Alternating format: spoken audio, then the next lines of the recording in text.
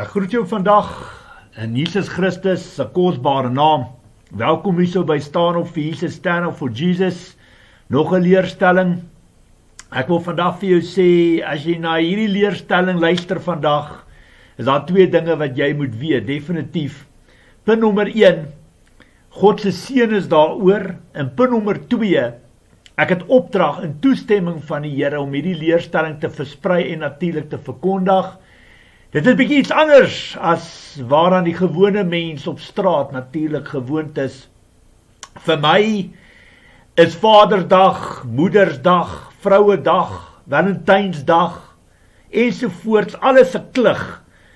Niks anders as 'n geld maak foefie nie. Hoekom? Want elke dag moet jy jou vader en jou moeder kan lief hê en eer volgens die riglyne bepalings van God se woord. En ouers, die woord sê, moenie julle kinders so behandel dat hulle opstandig word nie, maar maak hulle groot met tug en vermaning soos die Here dit wil. Elke dag is jy veronderstel om mekaar lief te hê, volgens die woord in Matteus 22 vers 36 tot 40. Daar staan geskrywe, meneer, vra hy, wat is die grootste gebod in die wet? Jesus antwoord hom, jy moet die Here jou God lief hê met jou hele hart en met jou hele siel en met jou hele verstand. Dit is die grootste en die eerste gebod. En die tweede wat hiermee gelyk staan is, jy moet jou naaste lief hê soos jouself. En hierdie twee gebooie is die hele wet en die profete saamgevat. Baie van ons medebroers en susters in die Here Jesus Christus beskou die Sondag as hulle Sabbatdag van die Here. Dadelik is geleenthede soos hierdie 'n struikelblok vir hulle, 'n temptasie om in sondes te verval en in sondes te lewe. Daar word uitgeëet, funksies gehou, persente gekoop. Ons mense besef nie wat ons doen nie. Alles gaan oor geld. Alles gaan oor buitesporige pryse. Ek het nou die dag met Valentynsdag 'n rooi roos met die koste van R40, wat hulle mense vra vir een roos, R40 vir 'n rooi roos op Valentynsdag. Dit is wat hulle jou vra, dit is wat 'n roos jou kos op Valentynsdag. Dit is niks anders as uitbuiting nie. Die woord sê in Levitikus 19 vers 13 en Deuteronomium 25 vers 16, jy mag nie jou naaste uitbuit en hom beroof nie. Die Here jou God het 'n afskuw van almal wat oneerlik is en ander bedrieg. Hierdie mense teer op baie sensitief, op 'n baie sensitiewe saak, naamlik liefde en omgee. Baie van ons het alreeds geliefdes aan die dood afgestaan. Ouers, vaders en moeders, selfs kinders wat reeds die tydelike met die ewigheid verruil het. Hierdie tipe dae is baie sensitief. Dis seer, ongemaklik, baie wil nie daaroor praat nie. My innige simpatie met almal van julle. Ek weet hoe dit voel. Ek het ook al 'n ouer, 'n vriend, 'n familielid en kollega aan die dood afgestaan. Net God kan 'n gebroke hart weer terug aan mekaar sit. Vrouens word geslaan. As ons kyk na wat rondom ons aangaan. Vrouens word geslaan. Hulle word verkrag. Hulle word mishandel. Hulle word betas en gemolesteer. Hulle word misbruik. Hulle word geskei. Hulle word verwerp. Baie van hulle word aan hulle eie lot oorgelaat.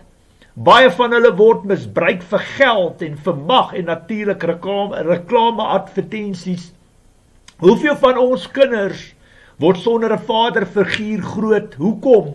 Want baie van ons mans is te sleg om verantwoordelikheid te vat vir hulle dade. Hulle het geen respek vir vrouens en vir kinders nie. Kyk hoeveel aborsies is daar. Kyk hoeveel weeskinders is daar. Kyk hoeveel egskeidings en gebroke huisgesinne is daar. Kinders is die room van God se koninkryk. Mense weet nie waarmee hulle dobbel nie. Daar staan geskryf Exodus 22 vers 22.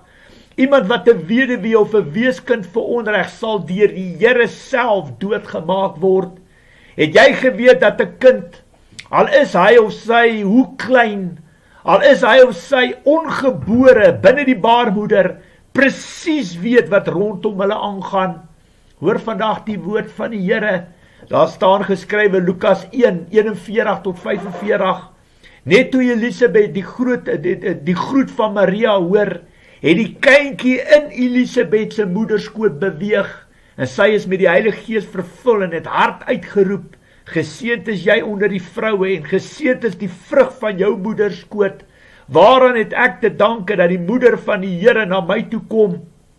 Kyk, net toe die geluid van jou groet in my ore klink, het die kindjie in my van vreugde beweeg. Gelukkig is sy wat glo dat in vervulling sal gaan wat die Here vir haar gesê het. Daar's 'n absolute groot verskil, my liewe broer en suster. Luister mooi, almal wat vandag na my luister. Daar's 'n absolute groot verskil tussen liefde en welis. Dit is twee verskillende dinge. Baie van ons mans, vrouens, baie van ons jong seuns en selfs dogters waardeer nie wat God vir hulle gegee het nie. Ons maak mekaar seer. Ons kyk nie na mekaar nie. Die mensdom het liefdeloos en onverdraagsaam geword. Die mens het sy eie grootste vyand geword. Kyk hoe verarm is die mensdom. Hoekom? Want waar God nie is nie, is Satan baas. Ons mense lewe of God en sy woord nie bestaan nie. Vir baie van ons het Christendom in 'n godsdienstige ritueel verander. Ons speel kerk. Ons speel met God se genade en maak van Jesus se kruisdood 'n bespotting. By baie van ons het die liefde verkoel. Dis absoluut die waarheid.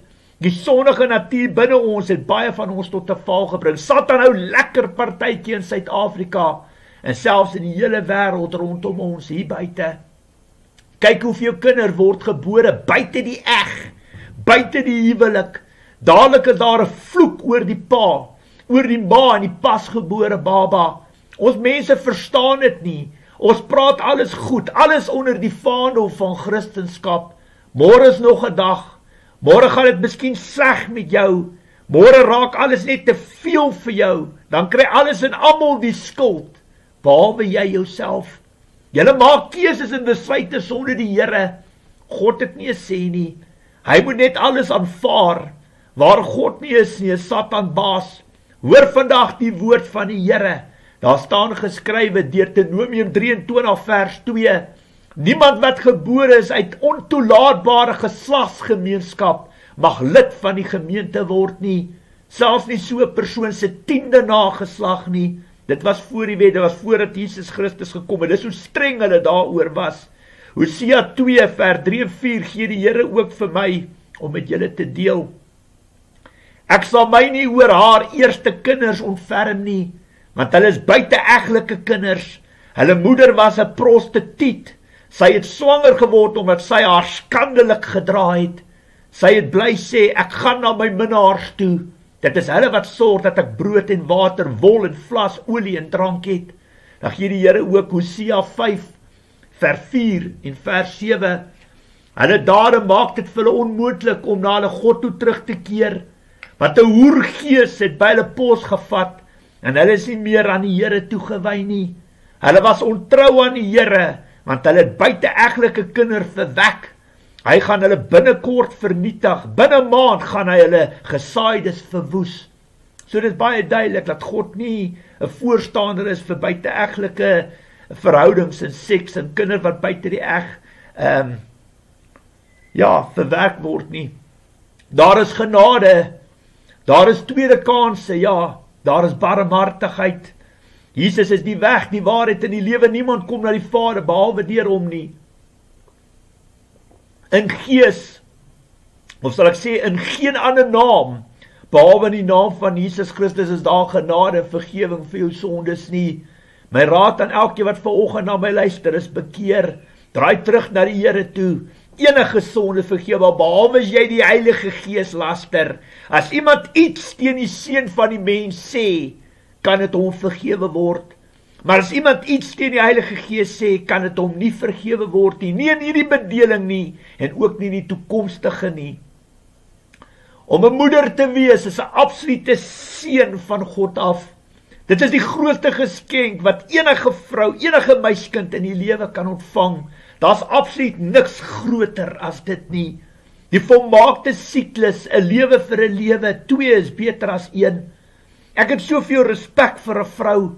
Ons man sal nooit verstaan wat dit werklik beteken om 'n lewe binne jou te voel groei en beweeg nie. 'n ma sal haar lewe prys gee, haar vuiste stomp beklei vir haar kinders.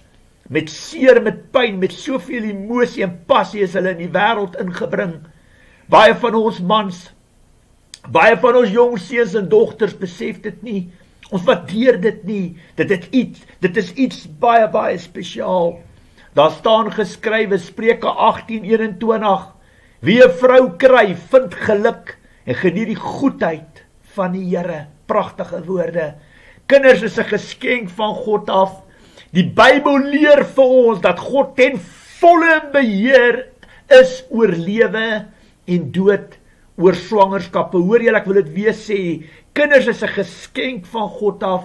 Die Bybel leer vir ons dat God ten volle beheer is oor lewe en dood, oor swangerskappe. Hy is ten volle beheer oor wie kinders ontvang en wie nie. Alles deel van sy perfekte wil en plan vir die wêreld. Julle hoor wat uit my mond uitkom. Ek gaan dit nou staaf en bevestig met die woord. Daar staan geskrywe, Prediker 11:5, net so min as wat jy kan verstaan hoe gees en liggaam, gees en vlees by mekaar uitkom in die skoot van 'n swanger vrou, net so min kan jy die werk van God verstaan. Hy doen dit alles. Genesis 20 vers 17 en 18, mag toe jou oë luister. Abraham het toe tot God gebid, en hy het vir Abimelek gesond gemaak, ook sy vrou en sy slavinne, en toe kon hulle weer kinders hê. Dit was nadat die Here elke vrou in die huis van Abimelek daarvan weerhou het om kinders te hê. Die Here het dit gedoen oor wat gebeur het met Sara, die vrou van Abraham. Hoor julle, God is in beheer wie hy kinders gee en wie hy nie kinders gee nie. Wie se, hoe kan ek sê, die baarmoeder wat hy open om kinders te ontvang en wie nie. God is in totaal en al beheer. Nog 'n skrif wat die Here vir julle gee, Genesis 29 vers 31. Toe die Here sien dat Jakob nie vir Lea lief het nie, het die Here vir haar kinders gegee, terwyl Rachel kinderloos gebly. Jy sien, God is in beheer. Dis alles vrug en seën. God besluit vir wie gee hy wat en op watter tyd volgens sy perfekte wil. Definitief, God is totaal in alle beheer. Is nie ons wat so goed is nie, is God wat genadig is en ons seën met wat God se perfekte wil en plan vir ons is. Nog 'n skrif wat die Here gee, Genesis 30 vers 22 en 23. God het op Rachel ag geslaan en haar gebed verhoor. So het sy gebid tot die Here vir swangerskap. Hy het haar nie langer kinderloos gelaat nie. Sy het swanger geword en 'n seun in die wêreld gebring, en toe sê sy, God het my skande weggeneem.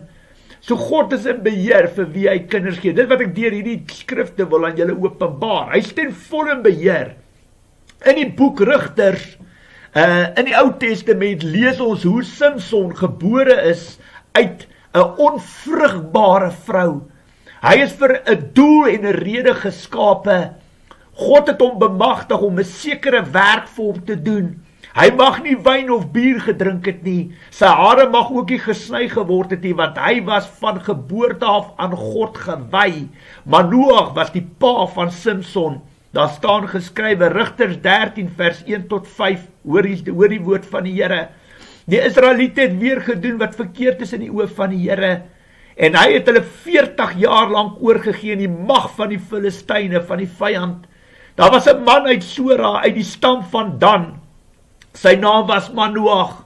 Sy vrou was kinderloos. Die engel van die Here het aan haar verskyn en vir haar gesê, jy is nou kinderloos, maar jy sal swanger word en 'n seun in die wêreld bring.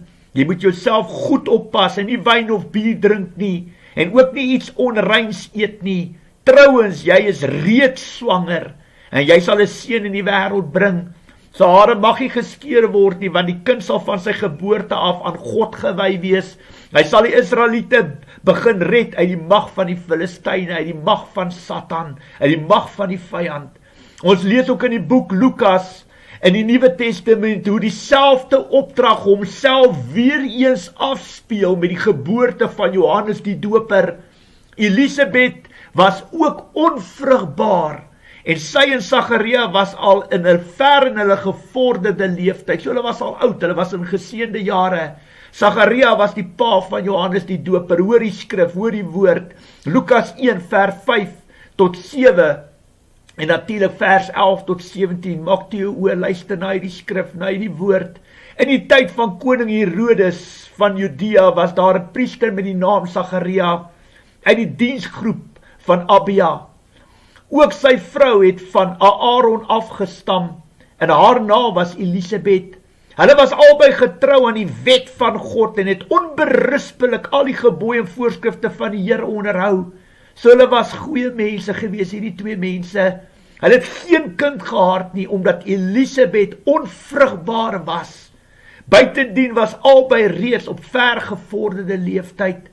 Toe verskyn daar aan die regterhand van die wierookaltaar 'n engel van die Here aan hom.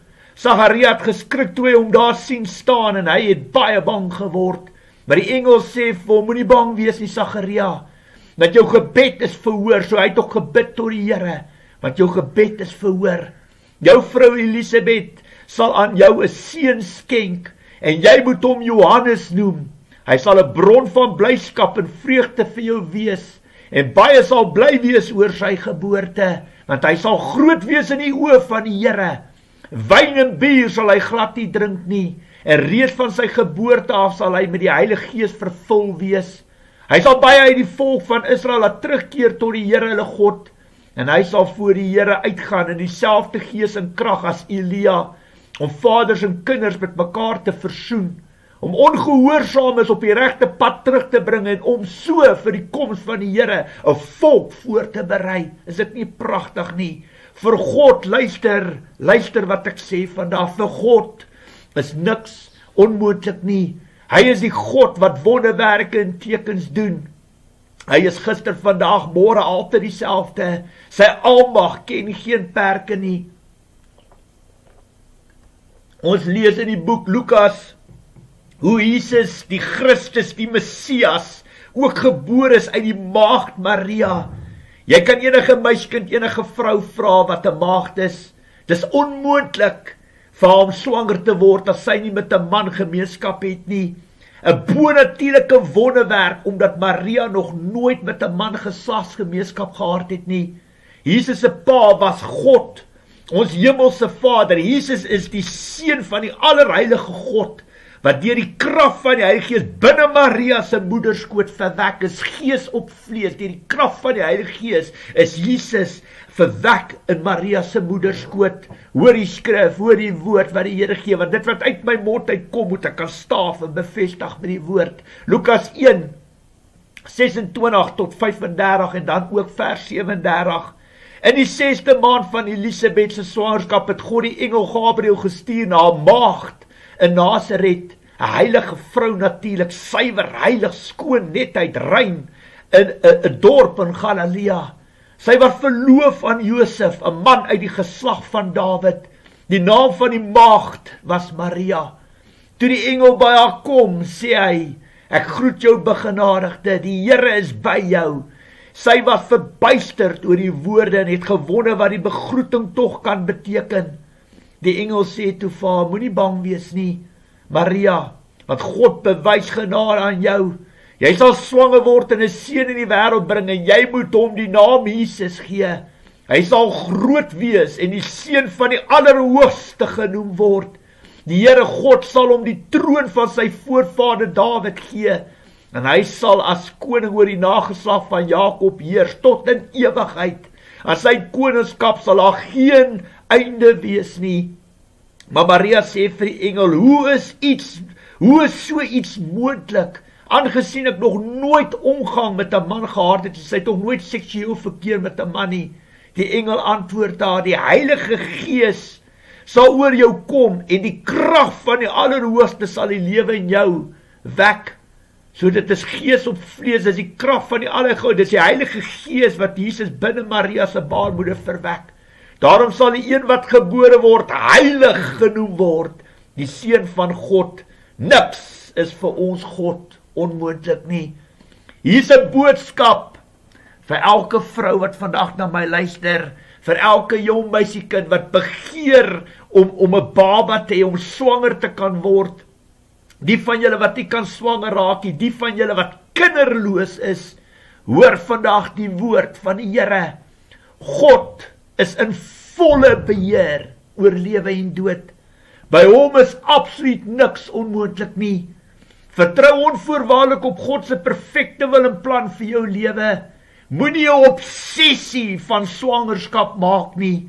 Die Satan sal elke geleentheid uitbuit tot voordeel van sy koninkryk. Bid met geloof. Bid dat God se perfekte wil en plan in jou lewe sal geskied. As God jou wil seën met 'n lewe, sal hy dit doen. Alles volgens sy perfekte wil en tyd. God se tyd is nooit te vroeg, nooit te laat nie. Vir hom is 1 dag soos 1000 jaar en 1000 jaar soos 1 dag. Sy tyd is altyd perfek.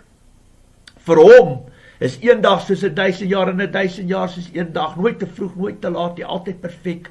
Los alles in God se hande. Hy is God en hy is in beheer. Soms wil God jou geloof toets. God wil sien of jy op die water kan stap sonder enige twyfel. God wil sien of jy hom onvoorwaardelik sal dien. Hom onvoorwaardelik sal vertrou deur lewe en dood. Loof God en prys God in goeie en slegte tye.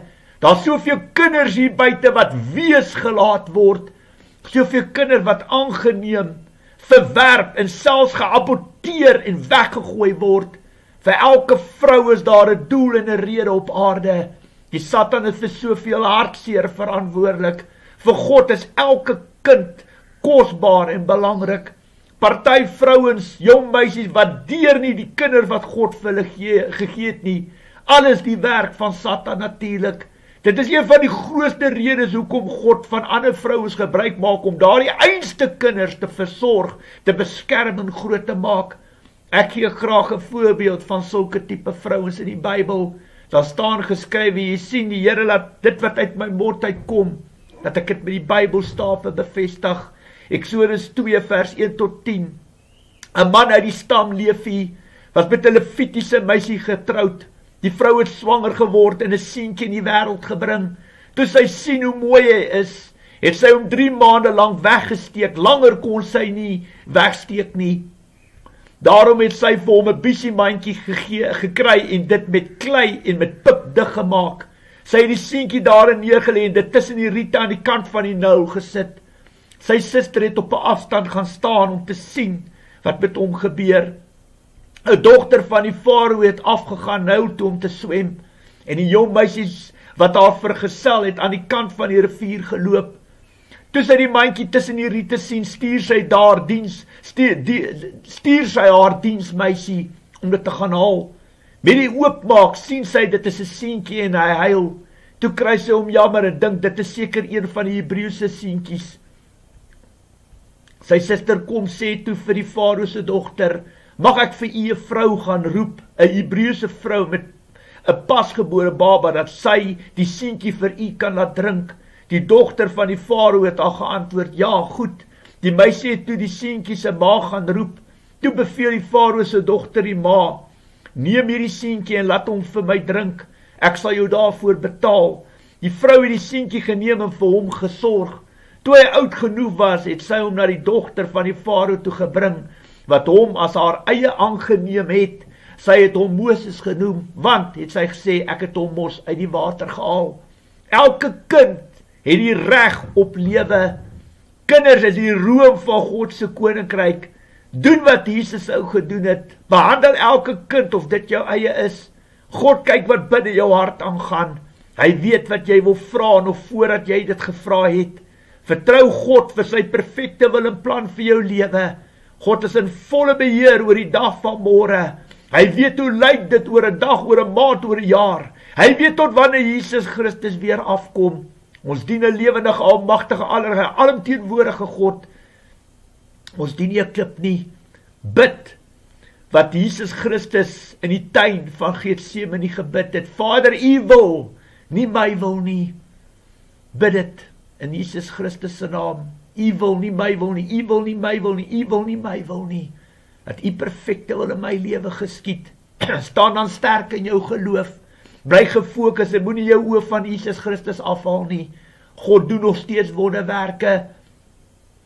Wondertekens en wonderwerke. Hy is nog steeds gister, vandag, môre altyd dieselfde. Vertrou op God. Nie op pille of op mense en dokters nie. Hulle is nie God nie. Hulle is mens, darms en pens, net soos ek en jy. Ek weet van tientalle vrouens wat alles in die boek probeer het om swanger te raak, maar kon dit nooit regkry nie. Later in hulle lewens het dit van self gekom, 'n wonderwerk, 'n plan van bo af. Al wat God van jou verwag is geloof, niks anders nie. As dit sy perfekte wil en plan is vir jou om swanger te raak, dan sal jy swanger raak. Geen bose mag sal dit ooit kan keer nie. God is nie 'n verlore nie, hy het altyd 'n plan B.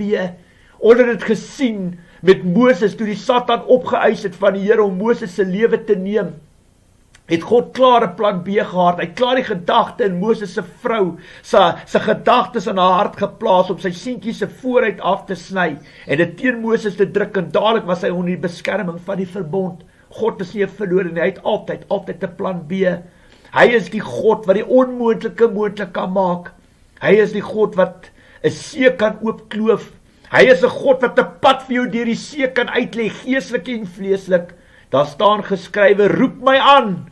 Ek sal jou antwoord te jou vertel van groot onverstaanbare dinge waarvan jy nie weet nie. Jeremia 33:3. Ek weet wat ek vir julle beplan, sê die Here, voorspoed en nie teëspoed nie. Ek wil vir julle 'n toekoms gee, 'n verwagting. Jeremia 29:11. Ons weet dat God alles ten goeie laat meewerk vir die wat hom liefhet en die wat volgens sy besluit geroep is. Romeine 8:28. Die Here ken elke vrou se swaar kry. Hoor julle wat ek vandag sê? Elke vrou se swaar kry. Hy gee vir my die skrif, Genesis 16 vers 11. En toe sê die engel van die Here ook nog vir haar, kyk, jy is swanger, jy sal 'n seun in die wêreld bring. Jy moet hom Ismael noem, want die Here het van jou swaar kry gehoor. Is dit nie wonderlik, die God ken jou hart, God ken die diepste, donkerste geheim van elke persoon, elke siel op hierdie aarde se harte. God ken jou swaar kry, hy weet wat diep binne jou harte gaan, en hy hoor jou gebede, hy hoor jou roepstem, staan vas op jou geloof. Hoor wat ek vandag vir jou sê, staan vas op jou geloof. Bly gefokus. Isak het 20 jaar gewag vir die Here om sy gebed te verhoor dat sy vrou Rebekka sal swanger raak. 20 jaar. Hoor, dit wat uit my mond uitkom, stawe bevestig ek vir jou. Vandag, Genesis 25 vers 20 tot 26, hoor die woord van die Here. En toe Isak 40 jaar oud was, het hy met Rebekka getrou. Sy was die dogter van Betuel, 'n Arameer uit Paddan Aram, en 'n suster van Laban, die Arameer. Isak het tot die Here gebid oor sy vrou, want sy was kinderloos. Die Here het sy gebed verhoor, en sy vrou Rebekka het swanger geword. Die kinders het in haar teen mekaar gestap, en toe sê sy, waarom gebeur so iets met my? Sy het toe die Here gaan raadpleeg, en hy het vir haar gesê, daar is 2 nasies in jou, 2 volke uit jou sal van mekaar geskei word. Een sal sterker wees as die ander, die oudste sal die jongste dien. Toe Rebekka haar kinders in die wêreld bring, was dit tweelingseentjies. Die eerste is gebore, rooi vol hare soos 'n veljas, en hy is Esau genoem. Sy broer is na hom gebore, en die se hand het aan Esau se hakskeen vasgehou. Hy is Jakob genoem. Isak was 60 jaar oud toe hulle gebore is. So hoe lank het hy gewag vir Rebekka om swanger te word? 20 jaar. Alright, so baie belangrik, ons kan God nie aanjaag nie, sy perfekte wil en plan en tyd moet in ons lewens geskied. Jy kan bid, jy kan dit vir God gee. Dan moenie obsessie daarvan maak, jy dit vir hom gee. God leer my altyd volhard in jou gebede, maar bid altyd dat my perfekte wil geskied. En dit is my raad vandag aan elke vrou, elke jong meisiekind wat sukkel om swanger te word, wat nog nie kinders het nie, wat begeer om 'n kindjie te kan hê, om 'n baba te kan hê. Dis my raad vandag aan jou. Volhard in jou gebede, maar bid dat God se perfekte wil in jou lewe geskied. En loof en prys God in goeie en in slegte tye. Moenie obsessie daarvan maak. Jy moet ook nie jou vertroue in mense stel, in pille en dokters en spesialiste nie. Vertrou vir God. Lukas 1:37, vir hom is niks onmoontlik nie. Vertrou vir hom. Jy kan sien in die skrifte wat hy gee, lewe en dood. Swangerskap is totaal en al in die hand van God. Die Here ontferm hom oor die wat na hom roep, die wat onvoorwaardelik op hom vertrou. En die skrif wat die Here daar gee is 1 Samuel 2 vers 21. Die Here het hom oor Hanna ontferm, en sy het swanger geword en nog 3 seuns en 2 dogters gehad. Ondertussen het die seun Samuel voor die Here groot geword. Die Here ontferm hom oor die wat na hom roep. As ons kyk na miskrame, as ons kyk na onvrugbaarheid, en vandag se in die moderne lewe van vandag is alles al normaal. Vir baie mense is dit eers snaaks nie, miskrame, onvrugbaarheid, dit skok mense nie meer nie. Mense soek nie die kernwortelprobleem waar dit vandaan kom nie. Maar ja, dit is skriftuurlik, dit was nog altyd daar gewees. En ek wil vandag bietjie deel, ek wil bietjie dat ons bietjie, dit wat die Here aan my openbaar, baie van ons jong meisies en vrouens het al miskrame gehad of sukkel met onvrugbaarheid. Hoor wat die Here op my hart kom lê het om vandag met jou te deel. Hierdie leerstelling is iets anders as wat jy gewoond is. Hoor die woord van die Here. Baie van ons het die Here verlaat en lewe vandag in sonde en ongehoorsaamheid. In baie van ons lewens is daar groot geestelike deure van sondes oop. Of het deur onsself of deur ons bloedlyne kom, kan net die Heilige Gees vir ons sê, hoerery en bloedskande, moord, okkulte, afgodsdiens ensovoorts speel 'n absolute groot rol in miskrame en onvrugbaarheid. Die woord sê elkeen wat sonde doen is 'n slaaf van die sonde. So in geestelike taal is jy 'n slaaf van Satan. Jy is 'n erfgenaam, 'n kind van sy bose koninkryk. My raad vandag aan elke vrou, elke jong meisiekind is bekeer. Draai terug na die Here toe. Soek sy aangesig op. Doen sondebelydenis, gaan vir bevryding. Daar staan geskrywe, eers as die Seun julle vry maak, sal julle werklik vry wees. Daar staan ook geskrywe, geliefdes, hierdie beloftes is ook vir ons, dat ons dan reinig van alles wat liggaam en gees verontreinig, en ons in gehoorsaamheid aan God volkome aan hom toewy. Hou op dobbel, hou op lewe of God en sy woord nie bestaan nie.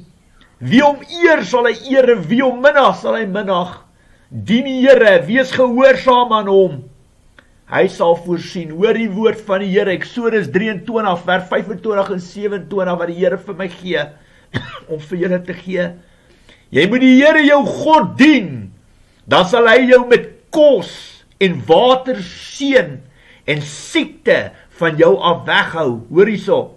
Daar sal geen miskraam en onvrugbaarheid in jou land wees nie. Ek sal jou met 'n lang lewe seën.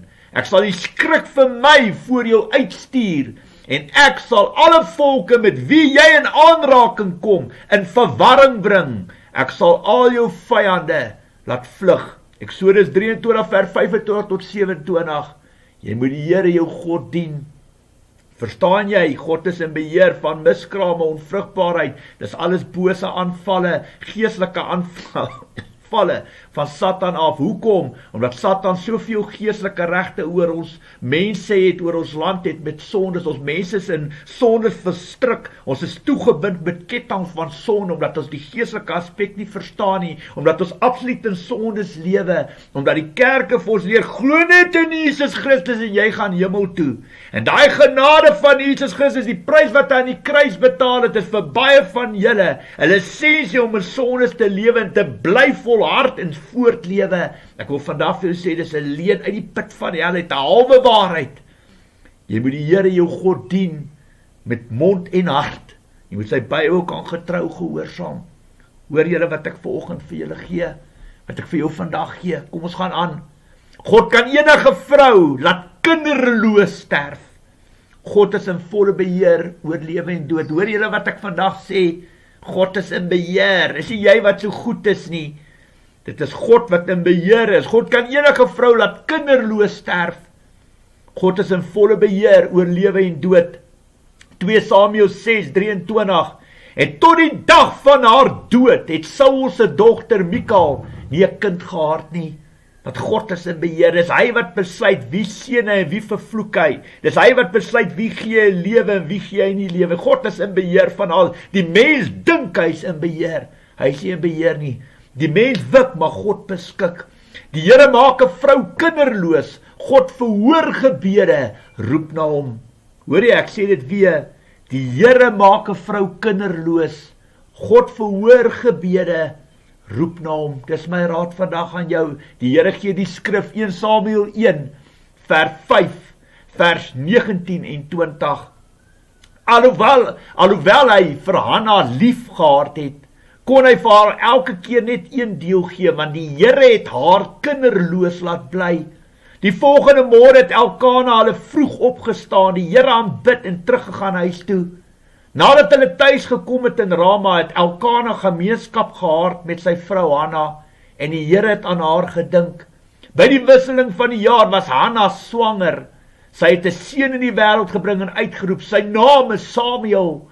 Van die Here het ek hom afgesmeek. Baie belangrik, die Here kan jou seën. Die Here is in beheer en hy hoor jou hulp. Hy hoor jou hulp geroep. Hy hoor jou roepstem en hy ken jou hart. Die donker, diepste geheime van elke persoon se hart ken die Here. 'n Moeilike geboortes kan soms tot die dood van 'n vrou lei. Definitief, ons lees dit. Dis 'n voorbeeld in die Bybel wat die Here my ook in hierdie leerstelling net ingebring het om te deel. Moeilike geboortes kan soms tot die dood van 'n vrou lei. Genesis 35 vers 16 tot 19 en vandag se lewe dinge bietjie verander wat jy ook 'n keiser nou kan hê wat dit bietjie meer gemakliker maak vir die vrouens. Jakob hulle het van Bethel afgetrek na Efrata toe. Hulle was nog 'n end daarvandaan toe bring Rachel 'n kind in die wêreld. Dit was 'n moeilike geboorte met die dat Rachel so swaar ly by die bevalling, sê die vroedvrou vir haar: moenie bekommerd wees nie. Ook hierdie keer het jy 'n seun. Maar Rachel was aan die sterf en terwyl sy haar laaste asem uitblaas, noem sy die seentjie Ben-Oni. Sy pa het hom egter Benjamin genoem. Rachel het gesterf en sy is begrawe langs die pad by Efrata toe. Dit is Bethlehem. Deur sonde, luister julle baie mooi wat ek vandag sê. Luister almal. Deur sonde gee ons die vyand, dis Satan, die reg om vir God in sy troonkamer te laster. Vir elke aksie in vlees is daar 'n reaksie op jou siel en gees. God kan kinders gee en hy kan wegneem. Wees altyd getrou en gehoorsaam aan die Here. Lewe heilig, want God is heilig. Die skrif wat die woord wat die Here vir julle gee is 2 Samuel 12, 14 tot 15. Hierdie is die profeet Nathan wat Dawid kom vermaan en waarsku die woord gebring het wat God op sy hart kom lê het, omdat Dawid met 'n getroude vrou oorspel gepleeg het met Batseba en op die einde van die dag ook indirek verantwoordelik is vir Urijah se dood. Nathan sê vir Dawid, bring hy die boodskap van die Here. Maar omdat jy deur hierdie dae die vyand van die Here, dis Satan, aanleiding gegee het om hom te laster, sal hierdie selfde kind wat vir jou gebore is sterwe. Nathan het huis toe gegaan en die Here het die kind wat Urijah se vrou vir Dawid in die wêreld gebring het getref. Die kind het ernstig siek geword en nie lank daarna nie het hy ook gesterf. God is in volle beheer oor die lewe van 'n kind. 1 Konings 14:12 gee die Here vir julle, gaan jy nou maar huis toe, sodra jy die stad inkom, sal die kind sterf. God is totaal en al beheer oor die lewe van 'n kind. So God kan gee, God kan vat, hy is totaal en al in beheer van lewe en dood. Dit is nie ons wat goed is of sleg is nie, die mens dink hy is in beheer, hy is glad nie in beheer nie. God is totaal en al in beheer. Ouer vat verantwoordelikheid. Ek praat vanoggend, praat ek met elke ouer, elke pa, elke seun, elke jong man, elke vrou, elke jong meisiekind. Vat verantwoordelikheid vir julle kinders. God sal rekenskap eis en straf volgens sy oordeel. Hoor julle wat ek sê? En die skrif, dit wat uit my hart uitkom wat die Here vir julle gee, is Matteus 18 vers 6 en 7. Elkeen wat een van hierdie kleintjies wat in my glo van my afvallig maak, vir hom is dit beter as hy met 'n groot meelsteen aan sy nek in die diep see verdrink. Hoe jammer tog vir die wêreld dat daar dinge is wat die mens afvallig maak. Sulke dinge kom noodwendig, maar weet die mens deur wie dit kom. Vir God is kindertjies baie belangrik, dis die room van sy koninkryk. Matteus 18:10 tot 14, julle moet nooit een van hierdie kleintjies minag nie, want ek verseker julle dat hulle engele in die hemel gedurig deur by my hemelse Vader is. Hoe dink julle as iemand 100 skape het en een van hulle raak weg, sal hy nie die 99 daar in die bergveld laat staan en die een wat weg is gaan soek nie? En as hy hom kry, verseker ek julle, is hy blyer oor hom as oor die 99 wat nie weggeraak het nie. So is dit ook die wil van julle Vader in die hemel, dat een van hierdie kleintjies verlore moet gaan nie. Kinders is vir God so belangrik. Kinders is so in afhanklikheid van ouers, tot hulle 18 jaar oud is, natuurlik in afhanklikheid onder die saligheid van die ouers. As ons kyk na aborsie, luister baie mooi, soveel van ons jong meiskinders, soveel van ons jong vrouens, en daai foute gaan maak toe hulle jonger is, of ja, in die vleur van hulle lewens is. Hoor hierso, baie van julle het aborsie gaan neem. Hoor wat lê die Here vandag op my hart. Wat sê die Bybel omtrent aborsie, wat niks anders as moord is nie? Jeremia 1:5 vertel ons dat God ons geken het nog voordat hy ons in die moederskoot gevorm het. Psalms 139 vers 13 tot 16 praat van God se aktiewe rol in ons skepping en vorming in die moederskoot. Eksodus 21 vers 22 tot 25 skryf dieselfde straf, die dood voor vir iemand wat die dood van 'n baba in die moederskoot veroorsaak, as vir een wat moord pleeg. So dit is dieselfde, moord is moord. Dit maak dit duidelik dat God 'n baba in die moederskoot ag, 'n mens te wees, net soos 'n volgroeide volwassene. Vir die Christen is aborsie nie 'n geval van die vrou se reg om te kies nie. Dit is 'n geval van lewe of dood van 'n mens wat in God se beeld geskape is, volgens die skrif, die woord Genesis 1 vers 26 en 27 en dan ook Genesis 9 vers 6.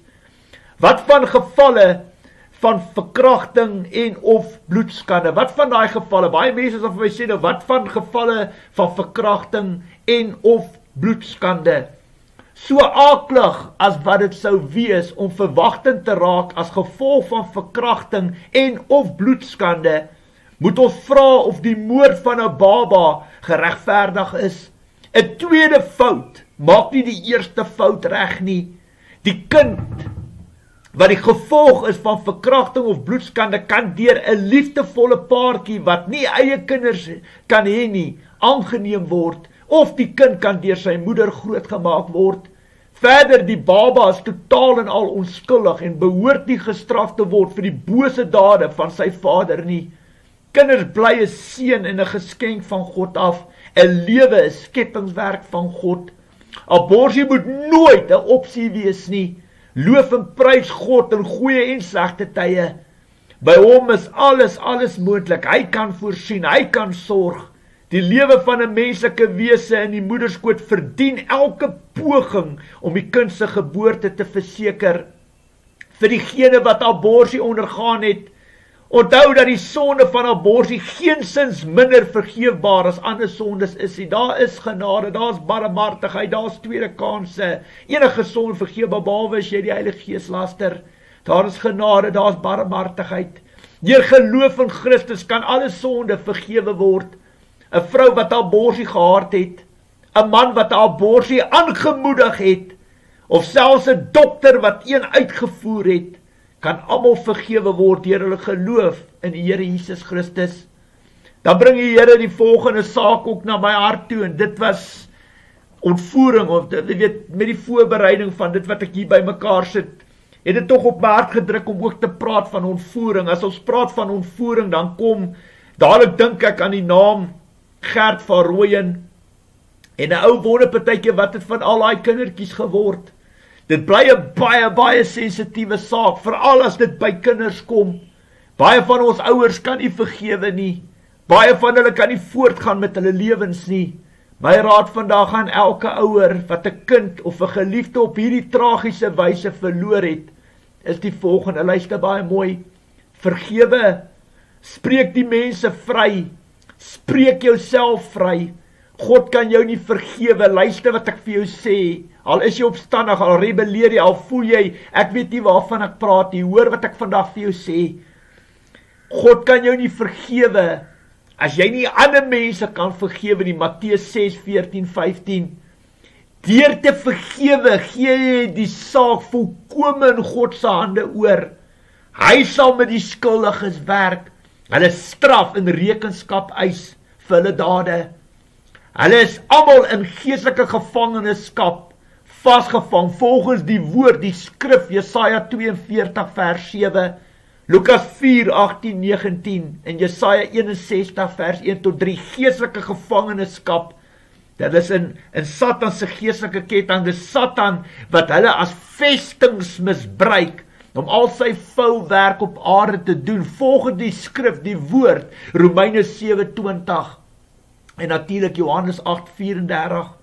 Om iemand te ontvoer is 'n sonde wat tot die dood gelei het. Luister baie mooi. Dit is 'n doodstrafsonde wat jou in die hel kan laat beland. Daar staan geskrywe, hoor die skrif, die woord van die Here, Deuteronomium 24 vers 7. Iemand wat sy broer of mede-Israeliet ontvoer en as slaaf verkoop, dis 'n sonde wat tot die dood toe lei. Hulle jou, as 2 of 3 getuies daarvoor bevestig, het hulle jou dood gegooi met klippe. Dis 'n doodstrafsonde. Ook Eksodus 21 vers 16, gee die Here vir my om met julle te deel. Iemand wat 'n ander ontvoer. Baie belangrik, daai mense, as jy vandag na my luister en jy skuldig wat jy 'n kind ontvoer het, of jy skuldig wat jy 'n geliefde ontvoer het, as jy skuldig is daaraan, wil ek vandag vir jou sê, dis 'n sonde wat jou in die hel kan laat beland. Jy gaan dit moet bely voor die Here, dit voor die Here, voor die Here bring, en dit bely, en jy gaan moet bevryding kan ontvang, en opreg en eerlik wees, as jy iets openbaar word, het van die duisternis tot die lig gebring, en dit is die regte ding om te doen. Vir die van julle wat aan die ander kant sit, ouers wat hulle kinders op so 'n manier verloor het, nooit antwoorde gekry het nie, wil ek vandag vir jou sê, bid, vergewe hulle Here, want hulle weet nie wat hulle doen nie, net so maklik soos dit. Doen die onmoontlike. Ons moet die onmoontlike kan doen as Christenkinde van God. Ons moet ander mense kan lief hê, onvoorwaardelik soos Jesus Christus ons lief gehad het. Ons moet ander mense kan vergewe, onvoorwaardelik soos Jesus Christus ons ook vergewe het. Ons het gesien hoe was hy gespoeg en gelaster en gevloek en geslaan, sy klere van hom afgeloot. Hoe is hy aan 'n kruis vasgekap en na alles en almal hom soos 'n absolute hond behandel met soveel disrespek. Het hy aan die kruis uitgeroep, vergewe hulle Vader, wat hulle weet nie wat hulle doen nie. En Jesus Christus is vandag jou rolmodel. Spreek hy mense vry, vergewe hulle God, wat hulle weet nie wat hulle doen nie. Want as jy deur God se oë kyk, is dit die Satan wat daai mense gebruik as vestings om al sy vuil werk te doen. En hulle het groter probleme op die einde van die dag, as hulle lewens nie reg kry nie, weet hulle 100% op wat 'n stoel sit. En is dit geestelike deure vir Satan om hulle saam met hom in die hel in te trek. Mag God genadig wees, mag hy barmhartigheid toon, vergewe hulle Here, wat hulle weet nie wat hulle doen nie. Ons het gekyk met Stefanus ook, toe die mense wat Stefanus omstenig, om wil doodmaak, het hy uitgeroep, Vader vergewe hulle, moet hulle hierdie sonde nie toereken nie. Dit is omdat Stefanus geweet het, die probleem is nie die skepingswerk van God nie, maar die boosheid wat van binne af uit daai mense uit manifesteer. Soos jy 'n siel, gees en 'n vlees is, so het ek ook 'n siel, gees en 'n vlees. En net so, daai mense wat Stefanus gestenig het, ook 'n siel, gees en 'n vlees. En net so het daai mense wat jou kind ontvoer het, of 'n geliefde van jou ontvoer het, ook 'n siel, gees en vlees. En op die einde van die dag, die Bybel leer vir ons wie ons ware vyand is, in Efesiërs 6:12 en 2 Korintiërs 10 vers 3-5. Jou vyand is 'n gees en nie 'n vlees nie. En hy kan jou geestelik aanval, maar hy kan jou ook vleeslik deur mense aanval, wat hy mense misbruik as vestings, om al sy vuil werk op aarde te doen. Nou kom ons gaan aan. Nou wil ek praat vanoggend, wat die Here op hart kom lê het, wil ek praat met opstandige kinders, met rebelse kinders, wat absoluut geen respek vir hulle ouers het nie. Hoor vandag wat die Here spreek, en sien die erns van jou dade, van jou optredes raak vanoggend. Die vermaning uit my gees, uit my hart, wat die Here vandag na jou toe bring, of jy wit, bruin of swart is, maak nie saak wie wat jy is nie. Jy val onder die saligheid van die ouers tot jy 18 jaar oud is. Hoekom 18? Want op 18 kry jy lisensie om 'n kar te bestuur. Op 18 kan jy skuld maak. Op 18 is jy groot genoeg om by enige plek in te stap en drank te gebruik. Verstaan jy, dit is die ouderdom van volwassenheid. En dit is daar waar jy begin self keuses en besluite maak. En dis hoekom kinders onder die saligheid van die ouer val tot hulle 18 jaar oud is. Dit is die wetgewing van Suid-Afrika. In ander lande is dit miskien vroeër, 16 jaar. Maar in Suid-Afrika is dit 18 jaar. Hoor vandag die woord van die Here, God se vermaning en waarskuwing deur my, deur sy Gees wat in my woon, na jou toe wat opstandig en rebelleer en geen respek vir jou ouers het nie, maas of paas, maak nie saak wat jou redes is nie. Jy kan nie compromise, jy kan nie swaai en draai aan die woord van God nie, jy kan nie bo die gesag wat God oor jou gestel het, bo dit spring nie. En dit maak jou 'n ongehoorsame, 'n goddelose, dit maak jou disrespekvol teenoor God, teenoor jou maker wat jou geskaap het en teenoor die woord van God. Deesdae kry jy mos nie meer gehoorsame kinders nie, maar gehoorsame ouers. Die stert swaai mos deesdae die hond, nie meer die hond die stert nie. Alles natuurlik teen die voorskrifte en bepalings van God se woord. Alles deel van die anti-kris. Hierdie sondes is sondes wat tot die dood lei. Hoor julle, ek gaan dit nou met julle deel. Elke seun, elke dogter wat vandag na my luister. Die volgende sonde wat ek gaan noem, is sonde wat tot die dood lei. Dit kan jou in die hel laat beland. Dit is 'n sonde wat hulle jou in die Bybelse tyd, as jy hierdie sondes gedoen het, 2 of 3 getuies het gestaan en bevestig het, hulle jou dood gegooi met klippe. Daar was nie genade nie. En dit is belangrik vir die Here dat ek dit aan jou openbaar, dat jy vandag kan besef hoe erg hierdie oortredings is in die oë van God, en hoe Satan jou aankla bo in die troonkamer van die Here. Dit is sonde wat tot die dood toe lei, gaan dit nou met julle deel. Ek noem dit doodstrafsonde, sonde wat jou in die hel kan laat beland. Hoor vandag die woord van die Here. As jou dominee, jou pastoor of jou ouers dit nie vir jou kan leer nie, dan sal ek dit vir julle doen. Ek praat en ek vermaan, ek weerlê en bestraf, omdat ek lief is vir jou. En dat jou siel vir my Vader in die hemel kosbaar en belangrik is. Daar staan geskrywe, hoor hierso, hierdie sondes is doodstrafsondes. As jy dit gedoen het, het hulle jou dood gegooi met klippe. Vandag gooi ons jou nie dood met klippe nie, maar daar is vir jou genade, maar dit maak geestelike deure vir Satan oop, nie net om deel van jou lewe te wees nie, maar om fisies deel van jou siel en gees te word. Alright, dis nie net geestelike deure om jou aan te val nie, maar om fisies deel van jou lewe te word, omdat dit sondes is wat tot die dood toe gelei het. Die eerste sonde, 'n opstandige of 'n ongehoorsame seun of dogter. Alright, Deuteronomium 21 vers 21. Jy moet respek vir jou ouers hê. Dis hulle wat brood in jou mond sit. Dis hulle wat hard werk om jou te voorsien en te versorg. En as een van hulle gebrek lei aan jou opvoeding, gaan hulle in elk geval voor die Here rekenskap gee volgens Matteus 18 wat ek nou gelees het. Ek dink is vers 6 en 7. Jy kan lees van vers 1 tot 10. Ouers gaan rekenskap gee oor die afvalligheid van die kinders, maar die oordeelstraf en vergelding kom God toe. Dit kom nie jou toe, dit kom nie my toe, dit kom ook nie Satan toe nie, volgens Hebreërs 10 vers 30 en 31. So Bybel, die eerste sonde, dis 'n sonde wat tot die dood lei. As jy opstandige kind was of 'n ongehoorsame seun of dogter, het hulle jou dood gegooi met klippe. Deuteronomium 21 vers 21. Dan die tweede ene, iemand wat aan sy pa of ma slaan, of jy 'n dogter of 'n seun is, as jy jou hand vir jou pa of jou ma lig, het hulle jou dood gegooi met klippe, waar 2 of 3 getuies staan vir bevestig. So as jy vandag na my luister, en jy lig jou hande vir jou pa of jou ma, is hierdie sonde kla jou aan. Dis 'n geestelike deur vir Satan, nie net om jou aan te val nie, maar om fisies deel van jou lewe te wees. Dis 'n sonde wat tot die dood lei. Jy sal moet bekeer van daai sonde, jy sal moet sy sonde bly doen en bevryding ontvang van daai sonde as jy aan jou pa of jou ma slaan. Hoor julle, dit gaan alles oor respek. Dit gaan oor riglyne, bepalings, gesag wat God in die woord vir elke ouer gee, nou ook vir elke kind. Ons moet die gesag bo ons kan respekteer. Dis hoekom ons ook nie oor ons regering kan spring oor hulle koppe, want is gesag wat bo ons gestel is. Verstaan jy? Daar's 'n doel en 'n rede hoekom God dit so ingestel het. Dan die derde sonde, Eksodus 21 vers 17. Iemand wat sy pa of sy ma vloek, of jy dogter of 'n seun is, as jy vandag hoor wat ek vandag vir jou sê, en jy vloek jou ouers, jy sê hulle sleg, of miskien sit jy vandag en jy luister na hierdie leerstelling en jy's al in jou volwasse jare, maar jy het dit in jou lewe gedoen, dan wil ek vandag vir jou sê, gaan bely hierdie sonde, Gaan doen sondebeleid, gaan vir bevryding, kry jou siel, gees en vlees gesuiwer, gereinig van die reg wat Satan oor jou lewe het. Want toe jy dit doen, klaar Satan jou bo in die troonkamer aan. En God is 'n God van geregtigheid en regverdigheid. Hy sê hy het nie wit broodjies nie. Hy sê aanneem van 'n persoon nie. Net omdat jy sê jy's 'n Christen, beteken nie God gaan jou kant kies nie. You must walk the talk. Jy moet die Bybel kan uitleef, jy moet die Bybel kan gehoorsaam. So hierdie 3 sondes, as jy vandag as dogter of seun na my luister, hierdie 3 sondes praat reguit met jou vandag. As jy onder die saligheid van jou ouers lewe, en jy skuldig aan een van die sondes, sal jy moet bekeer, jy sal moet terugdraai na die Here toe. Jou ouers kan nie daai sonde namens jou bely nie. Jy moet na die Here toe gaan, want toe jy dit doen, toe maak jy geestelike deel. Maak nie saak hoe jonk jy is nie.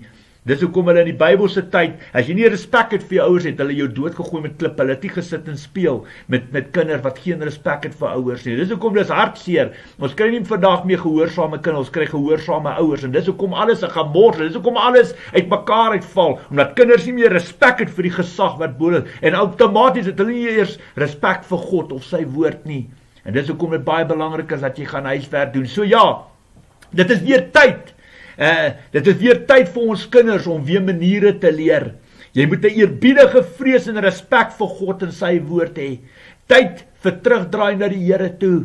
Gaan tekenbord toe. Doen selfondersoek, bekeer. Draai terug na die Here toe. Respekteer jou ouers. Dit is wat Jesus Christus sou gedoen het. Alright, daar staan ook geskrywe Levitikus 19 vers 32. Uit eerbied vir jou God moet jy eerbied bewys aan ou mense en hulle met respek behandel. Ek is die Here. Dis God wat hier praat. Help jy ons wil Moedersdag speel 1 keer in 'n jaar en verder wil ons ouers soos varke behandel nie. Elke dag eer jou vader en moeder. Jy moet daai respek elke dag kan uitleef en weet daar's oë op jou. Nie net die Satan hou jou dopie, maar God ook. Hy kyk hoe jy met ander mense praat, hoe jy optree, hoe jy ander mense behandel. Veral as dit by jou ouers kom. Dink voor jy praat, dink voor jy optree. Tree altyd met wysheid op. Alright, baie belangrik. Dan natuurlik 'n baie belangrike saak wat die Here weer eens in hierdie leerstelling na elke vrou te bring, ook na elke seun om te besef hoe ernstig is God oor ontbloting.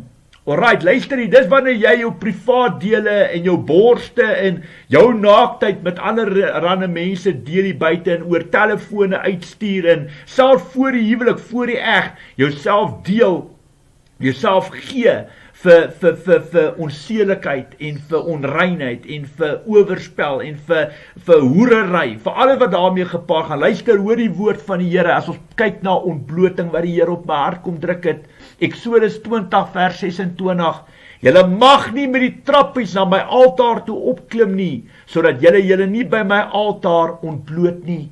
Dis duidelik aan hierdie skrif in daai tye dat God nie gehou daarvan. God hou nie daarvan as jy jouself ontbloot, jy hoef dit nou by die trappe opklim wat ander mense na jou kyk, na jou privaat dele en of dit hoe kan ek sê 'n geleentheid skep wat jy jouself ontbloot voor die Here. God hou nie daarvan nie. Alright, dis hoekom die Here hierdie skrifte vir my gee sodat jy dit kan hoor en verstaan dat dit wat God vir jou gegee is heilig is. Alright, God het ons almal 'n unieke DNA met ons eie hoe kan ek sê jou eie DNA gegee, jou eie unieke persoon wat jy is en jy moet jouself heilig hou, jy moet jouself oppas. Alright, baie belangrik. God is teen enige vorm van ontbloting. In Noag se tyd het dit 'n vloek oor Gam en sy nageslag beteken. Daar staan geskryf, die Here laat my hierdie goed deel, sodat jy kan besef, hoe voel die Here oor ontbloting, want hier neem jy 'n selfie en hier neem jy en dan stuur jy dit hier oor WhatsApp en Telegrams en al die tipe goede, wat jy nie weet nie, daai goed gaan deur servers en soveel mense kan daai inligting sien en daai foto sien, verstaan jy, dis hoekom God hou nie daarvan nie, alright, Genesis 9 vers 20 tot 25, Noag was 'n boer, die eerste wat 'n wingerd geplant het. Hy het wyn gedrink en dronk geword. Toe het hy kaal in sy tent gelê. Gam, die pa van Kanaan, het gesien sy pa's kaal en het dit buite vir sy 2 broers gaan vertel. Ekskuus tog. Sem en Jafet het toe 'n kledingstuk van Noag gevat, dit oor hulle skouers gehou en agteruit geloop en hulle pa toe gemaak. Hulle het ander pad gekyk sodat hulle nie hulle pa kaal sou sien nie. Toe Noag uit sy roes wakker word en verneem wat Gam, sy jongste, hom aangedoen het, sê hy, vervloek is Kanaan, en niks werd slaaf sal hy wees in diens van sy broers. God se voorskrif aan ons is om mekaar se privaatheid te respekteer. Pas jouself op, moenie jouself ontbloot nie. Vandat die internet sy bestaan gemaak het, het dinge drasties in ons samelewing verander. Die internet het wel sy voordele, maar ook sy nadele gebring. Dit het een van Satan se grootste aanvalswapens in die wêreld geword, om die mensdom te verlei en tot 'n val te bring. Die pornografiese firmas het 'n baie groot suksesvolle finansiële bedryf geword. Hoor vandag die woord van die Here, daar staan geskrywe, hoor God se woord, maak toe jou oë luister wat die Here vandag vir jou gee, of jy 'n seun of 'n dogter is, 'n jong meisie, 'n jong seun, luister wat die Here vir julle gee. 1 Korintiërs 6, vers 15 tot 20. Weet julle nie dat julle liggaam deel is van Christus nie? Sal ek nou 'n deel van Christus neem en dit 'n deel van 'n ontuchtige vrou maak? Beslis nie. Of weet jy nie dat iemand wat met 'n ontuchtige vrou omgang het, liggaamlik een met haar word, een in gees? God sê immers die twee sal een word, maar wie hom met die Here verenig, is geestelik een met hom. Julle moet niks met seksuele losbandigheid te doen hê nie. Elke ander sonde wat 'n mens doen, vind buite sy liggaam plaas. Maar iemand wat seksueel losbandig lewe, vergryp hom aan sy eie liggaam. Of besef julle nie dat julle liggaam 'n tempel van die Heilige Gees is nie? Julle die Heilige Gees wat in julle woon, van God ontvang. En julle behoort nie aan julle self nie. Julle is gekoop en die prys is betaal. Julle moet God dus in julle liggame verheerlik. Dis waaroor dit gaan.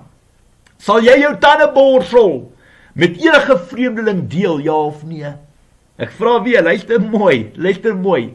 Sal jy jou tande borsel met enige vreemdeling hier buite deel, ja of nee? Nee. Maar tog doen baie van ons dit. Ons doen dit met ons liggame. Ons doen dit met ons seksualiteit. Jy is die hoëpriester van jou eie tabernakel, jou eie tempel, jou eie liggaam. God is heilig. Ons moet ook heilig lewe. Sonder heiligheid sal niemand die Here sien nie. Heiligheid is die eindproduk van gehoorsaamheid. Hoerery, oorspel, pornografie, bloedskande, egbreekpleeg, enige vorm van onsedelikheid het absoluut niks met God se koninkryk uit te waai nie.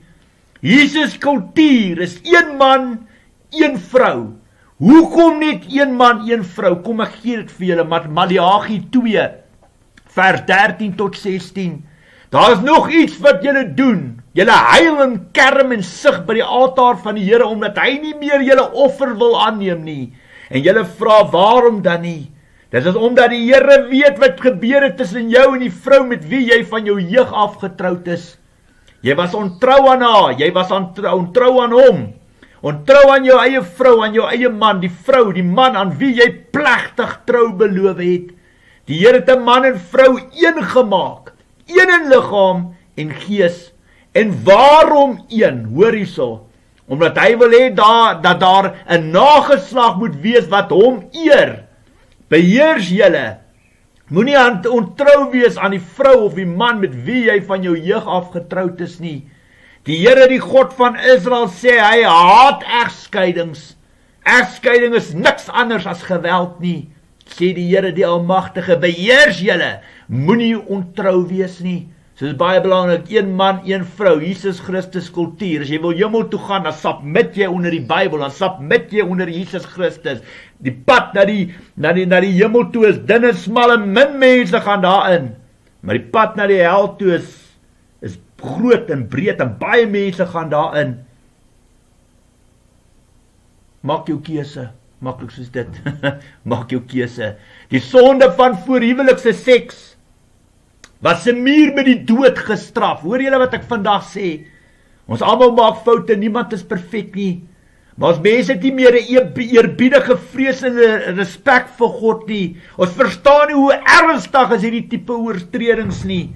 My liewe broer en suster, ek is nie 'n engeltjie nie, ek het self in my lewe baie foute gemaak. Julle wil my 12, 15 jaar terug in my lewe nie gesien het nie. Ek was nie 'n ongeslypte diamant nie, ek was 'n stuk charcoal gewees. Noem dit, ek het alles in my lewe gedoen. Ek kan vandag vir sê, weet jy hoekom ek het gedoen? Omdat ek nie eerbiedige vrees, liefde en respek vir God gehad het nie. Maar die belangrikste van alles, ek het nie my Bybel geken nie. Ek het nie geweet wat reg en verkeerd is in die oë van God nie. En ek was nie bang om kansse te vat nie. Ek was nie bang om te explore nie. Ek was nie bang om my eie wil af te dwing op God nie. Ek het gedink ek het my hele lewe, my hele toekoms in my eie hande, en toe kom ek tot 'n absolute val. Ek is van 0 tot 0 in 'n kwessie van 'n paar sekondes. En ek wil vandag vir jou sê, baie van ons kinders, van ons jong mense, weet nie hoe ernstig hierdie sonde is nie. Hulle weet nie wat gebeur as jy seksueel verkeer nie. Verstaan jy, die Here druk op my hart om dit vir jou te gee. 5 dinge gebeur as jy voorhuwelikse seks het. Alright. Punt nommer 1, jy word een in gees met die persoon met wie jy slaap. Alright, wie hy ook al is, hy of sy. Punt nommer 2, jy word nie net een in gees met hom nie, maar met alles wat deur sy of haar bloedlyne kom, word jy een in gees. Dis punt nommer 2. Punt nommer 3 is daar 'n sielsbinding tussen jou en die persoon. Punt nommer 4 is daar 'n vloek oor jou, want dit is buite die eg, buite die huwelik. God sê nee en die wêreld sê jy mag maar. So daar's 'n vloek van voorhuwelikse seks oor jou. En punt nommer 5, die persoon met wie jy eerste seksueel verkeer, vat jou maagdelikheid. En daar's 'n bloedverbond. Daai maagdelikheid dien as 'n bloedverbond met die eerste persoon met wie jy seksueel verkeer. Verstaan jy? Daai persoon het 'n geestelike reg oor jou liggaam. Verstaan jy wat gebeur? So jy kan jouself indink as jy deur God se oë na jou lewe kyk en jy het saam met 'n hele klomp ouens of meisiekinders geslaap in jou lewe. Hoe lyk jou lewe? Dan lyk jou lewe soos 'n server. Weet jy, IT praat oor van 'n server, en uit daai server uit is daar 'n klomp internetkoneksies. Dis hoe jou lewe lyk in gees. As jy by baie mense saam geslaap het, en as iemand jou maagdelikheid gevat het wat nie jou man is nie. Ons mense word dit nie geleer nie, jy sal nie goed nie in die kerke hoor nie, want hulle leer dit nie vir ons kinders nie. En ons kinders moet hier soos 'n donkie teen 'n paal vasstap voor hulle wakker word. En terwyl hulle daai lewenslesse leer, dan word daar kinders verwek. Buite die eg, buite die huwelik, 'n Satan hou partytjie, daar's 'n vloek oor jou hele lewe is 'n gemors. Daar's geen vrug en seën nie, want God nie is 'n Satan baas. Daar's 'n absolute groot verskil tussen liefde en welis. Liefde, as jy werklik lief is vir 'n persoon, sal jy sy siel respekteer. Jy sal omgee vir sy siel, en waar sy siel, hy of sy se siel op pad is. Welis gaan dit oor die bevrediging van die lus van die liggaam. Die lekkerte van die liggaam, seksualiteit. Ons mense word hierdie goed nie geleer nie. Nou kom ek leer vir julle iets vandag. Die sonde van voorhuwelikse seks, luister, ek is amper klaar, was 'n muur met die doods gestraf. Met die dood, hoor julle, voorhuwelikse seks. Daar was nie genade nie. Vandag is daar genade. Daai tyd was nie genade. As 2 of 3 getuies daarvan bevestig, was jy doodgegooi met klippe. Hoor hierso, hoe ernstig is voorhuwelikse seks, hoor hierso, Deuteronomium 22, vers 13 tot 30, maak jou oë toe, luister wat ek hier lees. Wanneer 'n man 'n vrou trou, kan dit gebeur dat hy 'n afkeer kry van haar, nadat hy met haar gemeenskap gehad het en haar van slegte gedrag beskuldig en haar 'n slegte naam laat kry, deurdat hy sê, ek het hierdie vrou getrou en met haar gemeenskap gehad, maar ek het nie die enige tekens dat sy 'n maagd was by haar gevind nie. Dis die bloed, verstaan jy, van die maagdelikheid, verstaan jy, dis die teken. Dan moet haar pa en haar ma die tekens dat sy 'n maagd was na die leier van die stad toe bring in die stadspoort, en dan moet haar pa vir hulle sê, ek het my dogter met hierdie man laat trou en nou haat hy haar. Hy beskuldig haar van slegte gedrag deurdat hy sê hy het nie enige tekens dat sy 'n maagd was by haar gevind nie. Maar hier is die tekens dat my dogter 'n maagd was. Dan moet haar pa haar nagklede vir die leier van die stad wys. Hulle moet die man dan met 'n sweep slaan en hom met 1140 gram silwer beboet. Hulle moet die geld vir haar pa gee, omdat die man haar, 'n maagd van Israel, 'n slegte naam laat kry het. Sy sal ook die man se vrou bly. Hy mag nooit van haar skei nie. Maar hoor hierso, maar as die man die waarheid gepraat het en daar nie enige teken dat sy 'n maagd was by haar gevind is nie, moet hulle haar by die deur van haar pa se huis laat uitkom, en die man van die stad moet haar daar met klippe doodgooi. Sy moet sterf, omdat sy 'n ongehoorde ding in Israel gedoen het, deurdat sy met 'n man geslagsgemeenskap gehad het, terwyl sy nog ongetroud was. So moet jy hierdie soort kwaad tussen julle uitroei. Hard en duidelik. Vandag lewe ons hier buite of God en sy woord nie bestaan nie. Dit is 'n absolute speelietjie om te sien met wie kan jy, met hoeveel girls of hoeveel ouens kan jy saam slaap, en jy besef nie die impak wat dit het op jou lewe nie. Môre is nog 'n dag. Ek kan vandag vir jou sê, bekeer, draai terug na die Here toe, daai trompet vandag blaas en Jesus Christus kom af. Het jy 'n probleem, hoor dat ek vandag vir jou sê, help jy gaan omdraai sê, ek het nie geweeg, gaan die Here sê, maar weet jy wat, soggens en saans, stuur ek my profete na jou toe, en jy wil nie geluister het nie. Dit hoekom ons hierdie werk doen, 'n ondankbare werk, terwyl almal geld maak en materiële dinge opsaal, en 'n killing van 'n lewe hier maak, moet ons alles opoffer, ons moet hierdie ondankbare werk maak, want terwyl ons dit doen, word ons geestelik aangeval, en ons lewe word ondraaglik gemaak. Ons word geboelie in die gees, ons word aangeval, want die Satan hou nie daarvan wat ons doen nie. Want hy val die heiliges van die Allerhoogste aan. Die wat vashou aan die getuienis van Jesus Christus en die gebooie van God gehoorsaam. Ons staan in die linies, die eerste linies, ons staan in die, hoe sê hulle nie, in die voorpunt. In die voorpunt van al hierdie aanvalle. En vir baie mense is dit 'n grap, baie mense waardeer dit, hulle dink is 'n speelplek. Ek sê vandag vir jou, die tyd van bekeer was al gister gewees, nie vandag nie, kry jou lewe reg, soek die aangesig van God op. Voor ek afsluit, wil ek net vir julle sê, as ons kyk na surrogaat ouers, baie kere sal 'n meisiekind of 'n vrou 'n kind namens 'n paartjie verwek in haar, hulle vat die saad van 'n man of wat ook al, en hulle plant dit in die vrou in, en outomaties as die kind gebore is, vat hulle nou die kind, en hulle neem die kind aan, en daar beweeg hulle aan. Die Here wil net hê, ek moet vandag vir julle sê, julle moet vleeslik daarna kyk, en dit is 'n baie, hoe kan ek sê, populêre manier van kinders kry vir die wat nie kan kinders kry nie. Maar jy moet pas op, want daar's 'n geestelike wêreld ook. Want daai kind op die einde van die dag, jy kan kinders deur jou verwek as surrogaat ma vir elke liewe persoon, en elke liewe persoon kan sy saad na jou plant, soos jy nou surrogaat vir elke paartjie wees, en beplannings en al daai tipe dinge doen. Maar jy moet besef en weet, daar's 'n sielsbinding met daai kind. Jy moet besef en weet dat die saad wat in jou geplant is nie net 'n saad en daar's 'n lewe in Kobai, nou vergeet jy van daai mense nie. Jy word een in gees met dit. Daai bloedlyne, alles word jy een in gees. Verstaan my punt baie mooi. Dis die geestelike aspek. Die Here wil hê ek moet dit noem in hierdie terugvoering, in hierdie leerstyl, maar baie mense volg hierdie roete. Maar besef nie die geestelike aspek wat daarmee gepaard gaan. En jy kan surrogaat wees vir Jannie en Kosie en vir Pietie en vir almal se saad. Op die einde van die dag bind jy met hulle bloedlyne. Daar's sielsbinding en jy's 'n sielsbinding met daai kind. En daai geestelike binding, dit sal altyd deel van jou lewe wees. Jy moet dit altyd weet, jy word deel van daai bloedlyne van daai man of mans wie se surrogaat jy namens hulle 'n kind in die wêreld, paartjies wat jy in die wêreld inbring. Jy moet dit verstaan, geestelik en vleeslik. Die Here wil graag hê ek moet dit net genoem het ook in hierdie leerstelling en hierdie terugvoering. En onthou kinders tot 18 tot hulle 18 jaar oud is, val onder die gesag van die ouers. Ter afsluiting het die Here baie sterk op my hart gedruk om die volgende te lees. Ek wil hê julle moet stil raak, ek is amper klaar. Maak julle oë toe, dan luister julle mooi. Die verskil tussen 'n slegte vrou en 'n goeie vrou.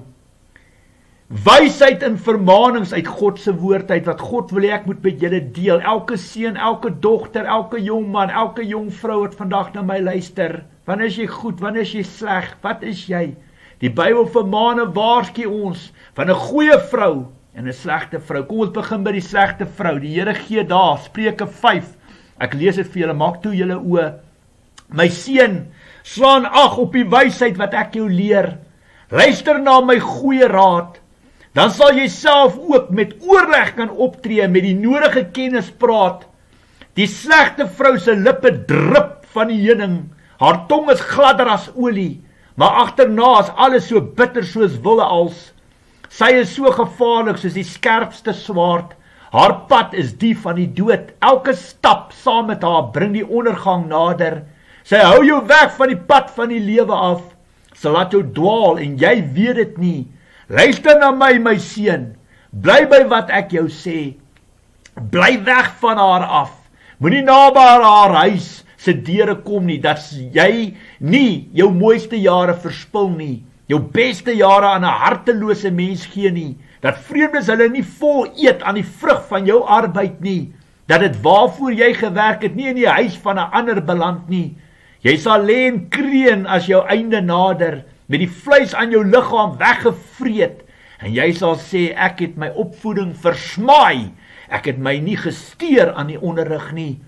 As ek maar geluister het na my leermeester, en my ore oopgemaak het toe hulle my geleer het, hier sit ek nou in die grootste ellende voor die oë van almal. Jy het tog self 'n vrou, jy het tog self 'n put met water, drink die strome uit jou eie fontein, moet jou fonteine dan ook die wêreld vol loop, jou strome water oral heen vloei, hulle is tog net joune, en jy sal hulle nie met 'n ander wil deel nie. Sing die lof van jou eie fontein, verheug jou oor jou eie vrou, so vol liefde, so mooi soos 'n takbok, soos 'n ribbok, geniet voluit van haar liefkosings, laat dit jou deurentyd bedwelm. Waarom sou jy jou laat bedwelm deur 'n slegte vrou, my seun? Waarom sou jy in die arms van 'n ander vrou gaan lê? 'n Mens se lewe lê oop voor die Here. Elke tree wat jy gee, sien hy. Die oortreding van die goddelose agterhaal hom. Hy draai hom vas in sy sonde. Hy sterf deur sy gebrek aan selfbeheersing. Sy dwaasheid het hom op die verkeerde pad gebring. Dit Spreuke 5, dan gee die Here nog 'n Spreuke 7 van die slegte vrou.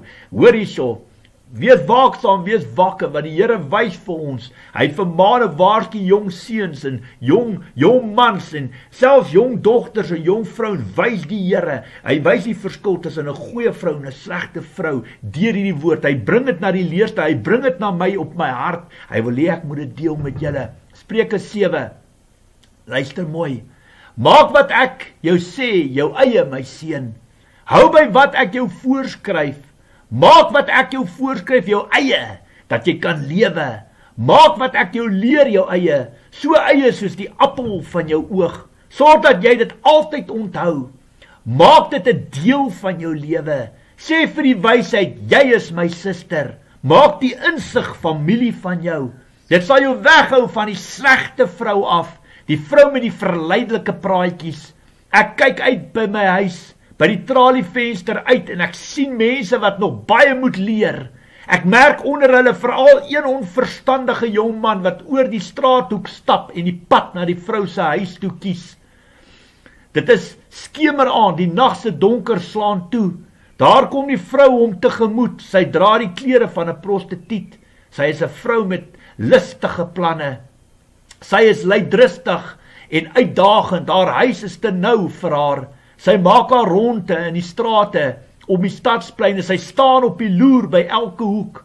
Sy gryp die jong man en soen hom. Onbeskaam sê sy vir hom, ek moes maaltyd offer bring en ek het vandag juis my geloftes betaal. Daarom het ek jou kom soek. Ek was op die uitkyk na jou en nou het ek jou gekry. Ek het 'n deken oor my bed gegooi, 'n deken van bont Egiptiese linne. Ek het my bed besprinkel met mirre, alwyn en kaneel. Kom ons drink van die liefde tot die môre toe. Ons gee ons oor aan die liefdeslus. My man is nie tuis nie. Hy is op 'n lang reis. Hy is weg met 'n vol beurs en kom eers met volmaan terug. So laat sy die jong man soeg vir haar lustigheid. So verlei sy hom met haar gladde tong. Hy loop sonder weerstand agter haar aan soos 'n bees op pad slagpale toe. Soos 'n dwaas word hy in die stryk gevang en net nou kloof 'n pyl sy lewer.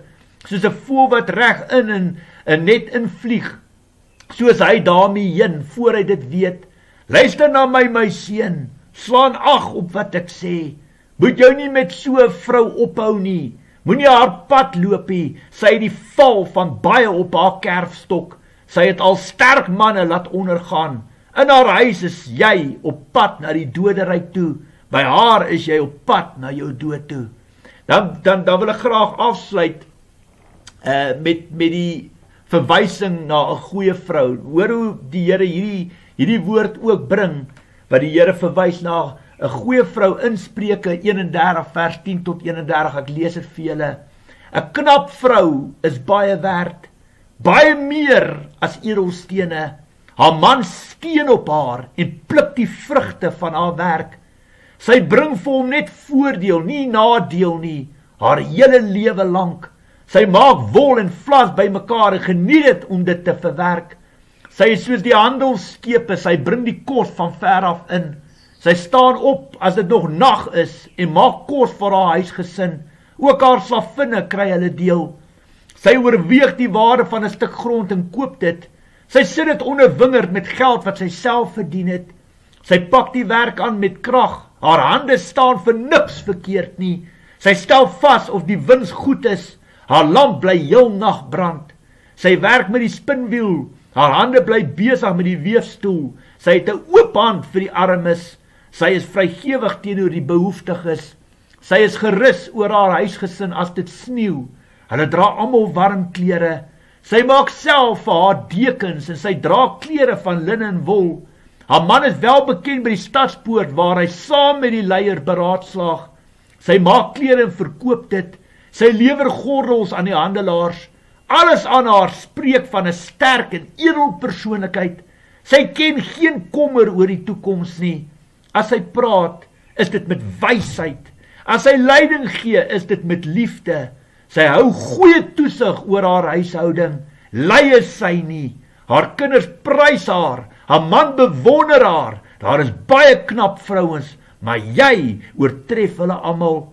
Uiterlike skoonheid hou nie. 'n Mooi voorkoms is nie alles nie. As jy die Here dien, dan verdien 'n vrou om geprys te word. Gee haar wat haar toekom vir alles wat sy doen. Laat haar werk, haar roem wees in die stadspoort. Ek wil graag vir die Here bid, wat ek graag hierdie leerstelling wil afsluit. Dankie vir die voorreg om hierdie woord vir almal te bring. Ons maak oor toe. Vader, ek kom in Jesus Christus se naam, altyd te eer, altyd te voorreg om in U naam te spreek. Dankie dat U my bemagtig, die gesag, die autoriteit gee om hierdie woord te bring, dit op die tafel te sit. Ek bid vir elke jong man, elke jong vrou, jong seun en dogter wat foute in hulle lewe gemaak het.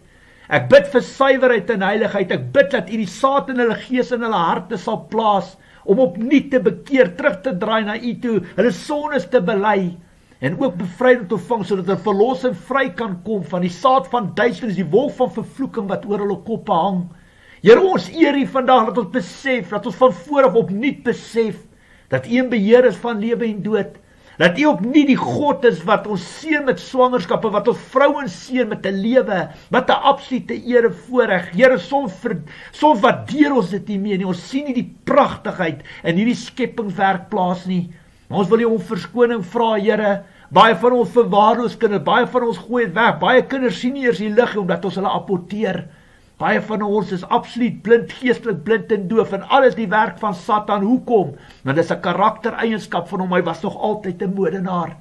Maar ek bid vandag, Here, ek weet hier soveel vrouens, soveel jong meisies, paartjies wat vandag aan my lippe hang, wat vandag 'n uitroep uit hulle gees, uit hulle hart het. Here, ons wil graag ons eie kindjie, ons eie babatjie, seun of dogter, ons wil nie kieskeurig wees nie. Ons wil nie, dis nie vir ons om God of Jesus te speel nie, dis nie vir ons om U voor te sê of aan te jaag, of ons wil op U af te doen nie. Ons bid vandag, ons bid en ons vra, Here, seën ons, wees ons genadig, toon barmhartigheid, en gee vir ons wat ons toekom, volgens U perfekte wondheid. En ja, Here, ons sal U loof, eer en prys, in goeie en slegte tye. Vader, U het my kom leer, volhard in Julle gebede, maar bid altyd dat my perfekte wil geskied. En ek bid dat U hierdie jong man, hierdie jong meisiekind, Here, sal seën met 'n babatjie, Here, dat U sal seën met 'n lewe as dit U perfekte wil en tyd is. Ons weet, Here, volgens Lukas 1:37, niks is vir U onmoontlik nie. Here, seën hulle, bless hulle, versterk hulle, maak hulle paai hulle weë gelyk. en rig hulle op, versterk hulle, lê U hande op hulle, maak hulle diensbaar en bruikbaar, sit kroon op hulle koppe, help hulle om hulle lampe vol te maak, sodat ons sal groei en 'n voorbeeld sal wees aan 'n donker, siek, bose, perverse wêreld hier buite. Here, ek bid vandag, U weet wie's onvrugbaar, U weet wie het miskraamige hart, U weet waar dit vandaan kom, U ken die wortelprobleme van hierdie bose aanslag van die vyand. Here, ons bid vir genade, vir barmhartigheid, vir tweede kanse. Ons mense is geestelik blind en doof. Baie van ons drink nog melk in ons geloof, ons eet lankal nie meer vleis nie, omdat Christendom vir ons 'n speelplek geword het. Ons verstaan dit nie, ons verstaan nie die erns van elke sonde. Die baie van ons weet nie eers meer wat sondes is nie. Ons verstaan nie die geestelike aspekte. Ons lewe, Here, of die geesteswêreld nie bestaan nie.